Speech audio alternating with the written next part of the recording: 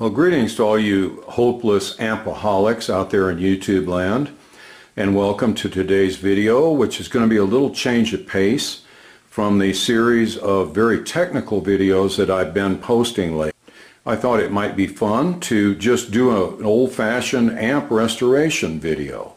And what better candidate than this little gem right here that was sent to me by a very generous viewer named Robert. And he said that he'd had this thing for years, he'd done a little work on it, but realized he'd never get back to it, so he sent it to me so that I could finish it and share the experience with you all. So without further ado, let's check it out from stem to stern and then get to work on making it sing like an angel. First off, you can see it's missing 1 foot up here, so it's listing to starboard a bit, and that'll be an easy fix. Let's take a look at the grill cloth, which is actually not cloth at all, but a screen that has been flocked, if you'll pardon the expression, which is a way that was very common back in the old days, so that you actually have this metal screen that protects the speaker, but it's audibly transparent so that it doesn't attenuate the sound that much. I at first thought it was a TruTone amp, but no, it's a TruSound amp, and I can find absolutely nothing on the internet that even mentions the existence of such amps. So no doubt it was built by someone else and simply sold under this nameplate by God knows what company. But if anybody has any information on TruSound, please share it with us. The cabinet and covering are in wonderful shape, just solid as a rock, a little bit of wear on the corners as you'd expect. Up here you can see where they changed the handle from the original type with 2 clips here and then that strap handle that would run in between. This looks almost like a fender type handle and is not correct, so I'm going to remove it. I've already ordered the little metal brackets here and a matching brown colored leather handle for it to put it back to its former glory. You've got to love it when people take the time to do things right. Robert sent me the tubes separately packed in a box wrapped in foam, almost like, you know, it was just meant to be this way, and you know darn well these tubes are going to be in good shape. So I look forward to testing them and reuniting them with the chassis. Robert also sent a really neat tube chart so that I can get the tubes back in the chassis in the right configuration. I've laid the amp face down on the workbench here so that we can get plenty of light inside to take a good look. You can see that the chassis is that wrinkled brown finish, which is so common on these early amps.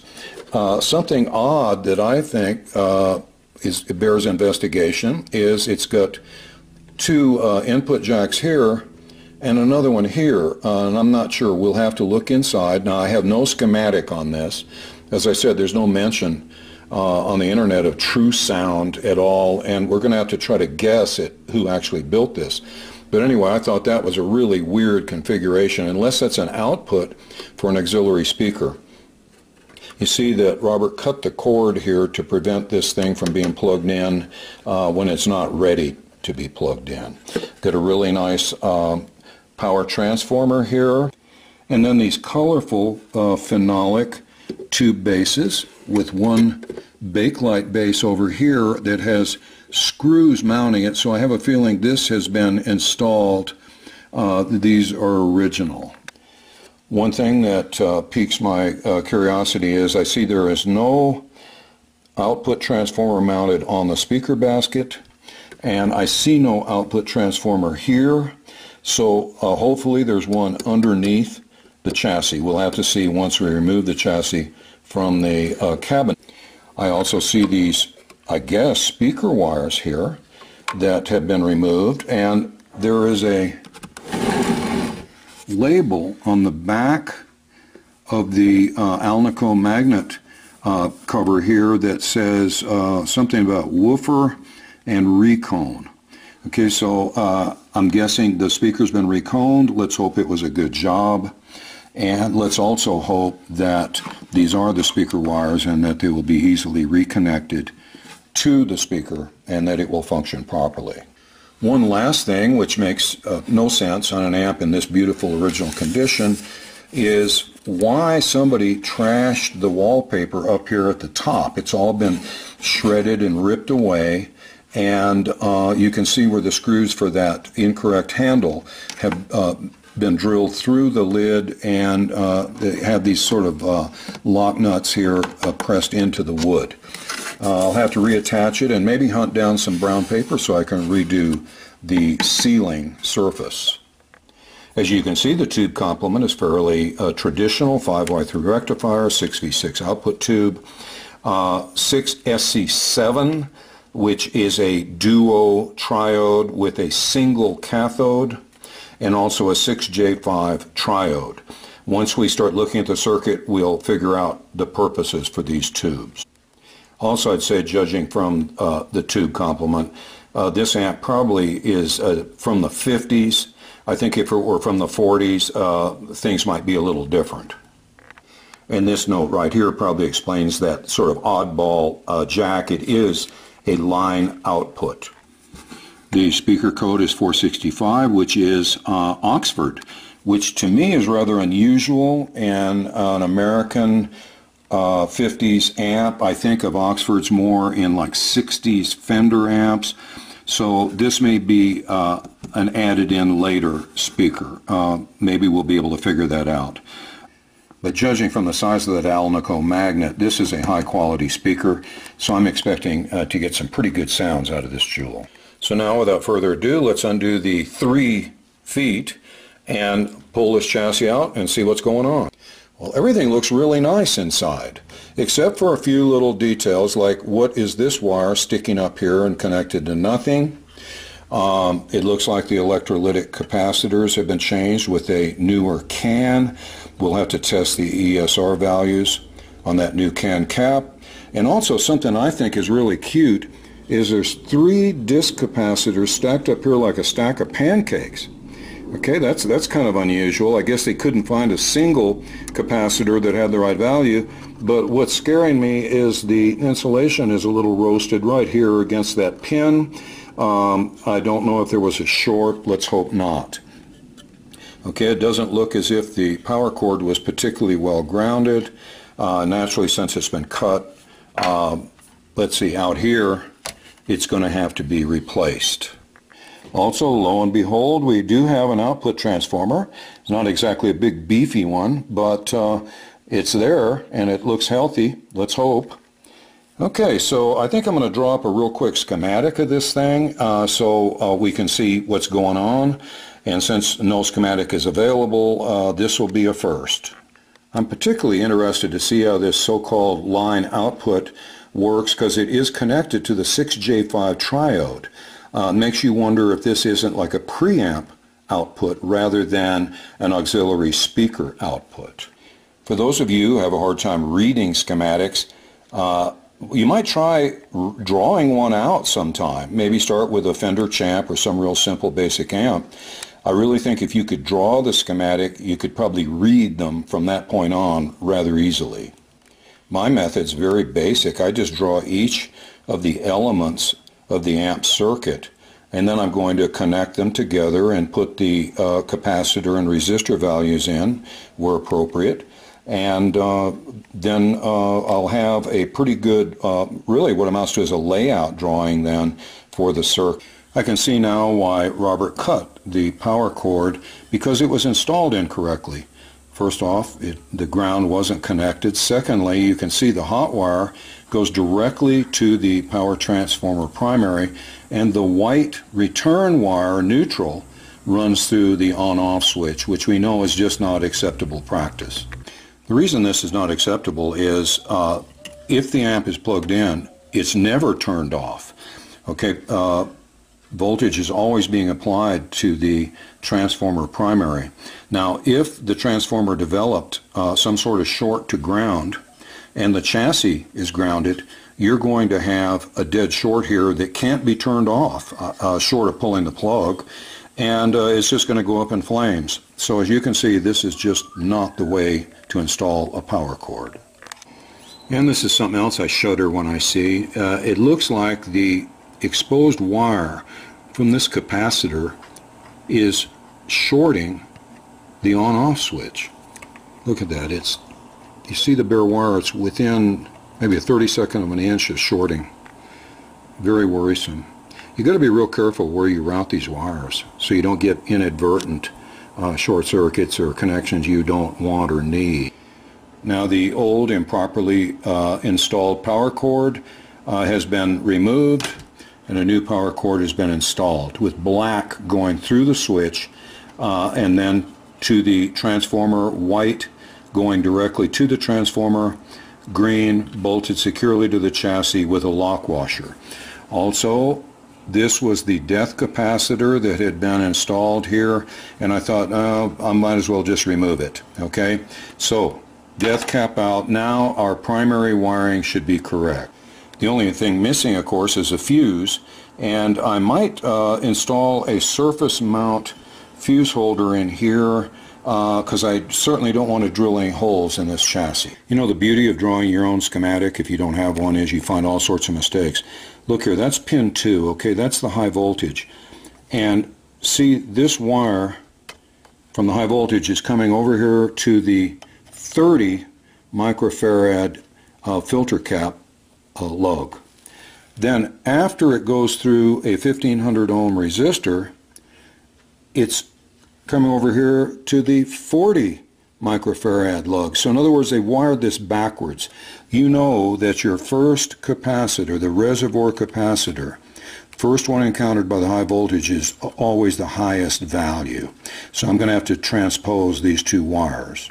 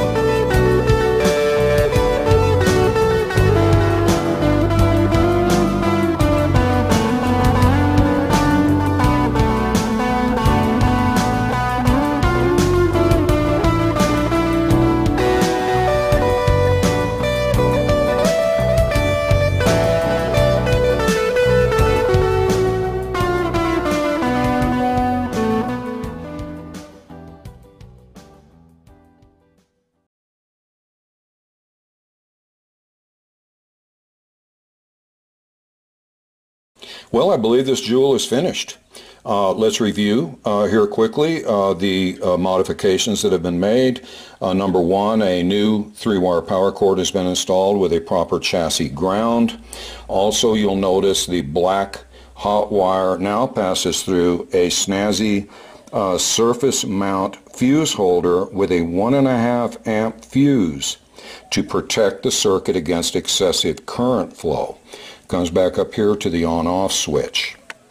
Also, I had to alter the sequence of electrolytic filter capacitors so that the 40 microfarad cap was first, so that we'd have proper filtration and smoothing of the rectified B+.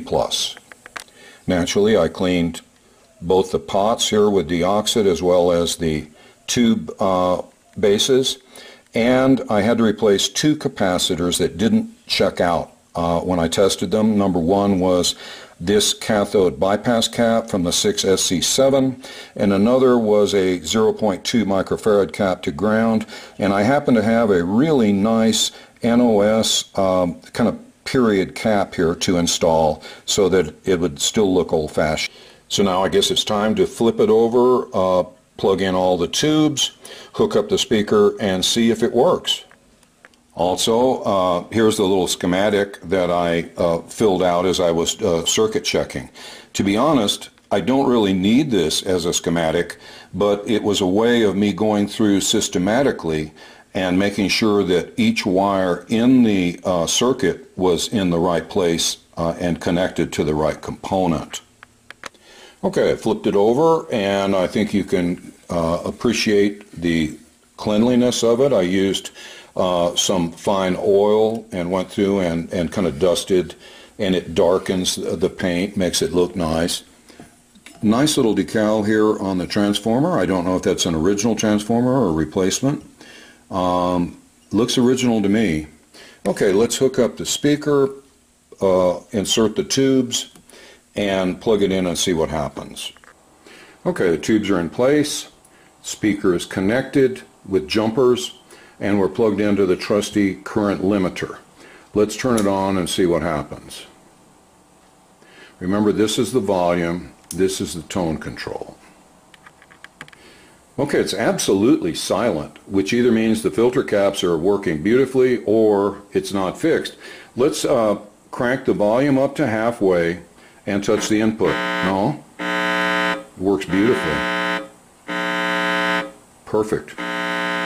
Okay, about all there is to do now is hook in a guitar and see how it sounds.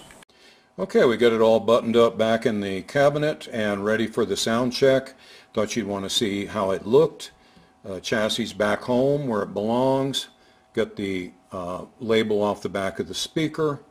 Everything's looking good from this end.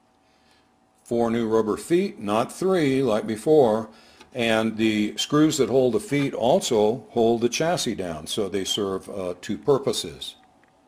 I cleaned and polished the top of the cabinet, repaired where that old fender handle had been installed, and aged some new metal brackets and a new leather handle, and installed it so that it looks more proper for this vintage of amp.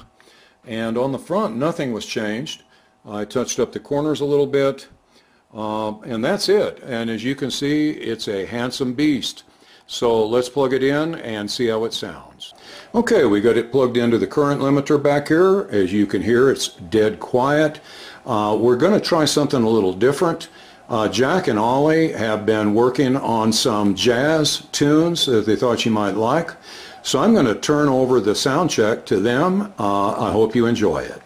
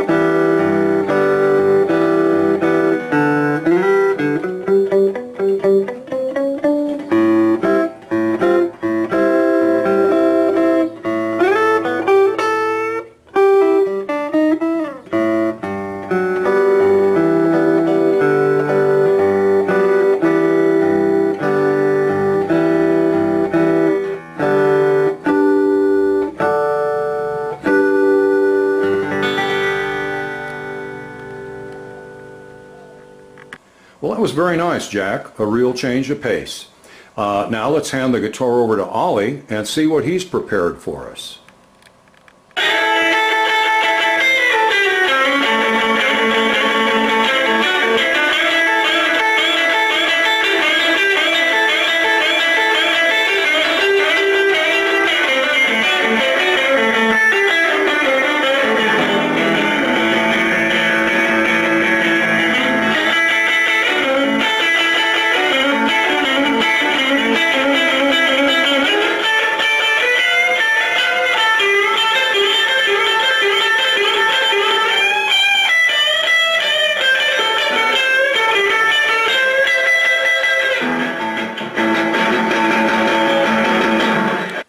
Good Lord, Ollie. I guess we should have expected that from a stray cat.